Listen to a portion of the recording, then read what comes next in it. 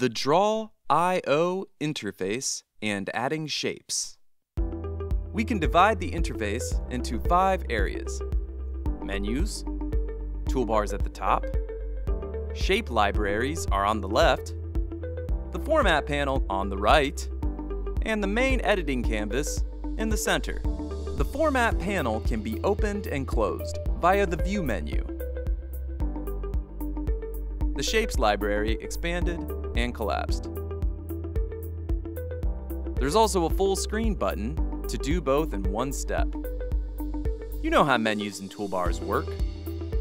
The shapes libraries are various groups of expandable, configurable shapes to use in the diagram.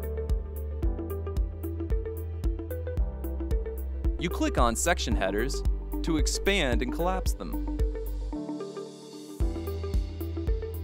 When you hover over a shape, you get an enlarged view and the name of it. You can get shapes into the canvas in 2 ways.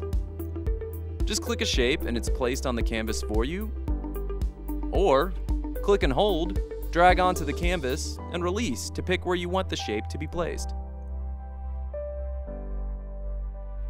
When the shape is placed, it is selected.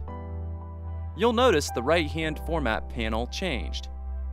The format panel is contextual. That is, it's dependent on what is or isn't selected. The toolbar and menu are also contextual. Options that are unavailable for the current selection are disabled. I'll just show you the process of saving. So let's put a really simple diagram in. Then click Save and Exit. Note, there is an explicit save without exit in the file menu. Give the diagram a name upon saving, and please use useful names. They help later on. Back in page edit mode, if you click on the diagram preview that's been inserted, you'll see a bunch of options. Edit takes you back into editing the diagram. Edit macro pops up a dialog to give you options on the viewer that you'll see shortly. The defaults are usually good. You only need to get into here once you become a more advanced user.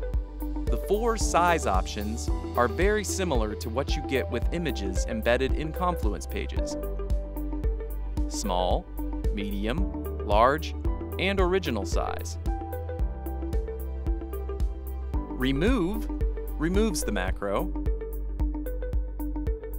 and duplicate duplicates it.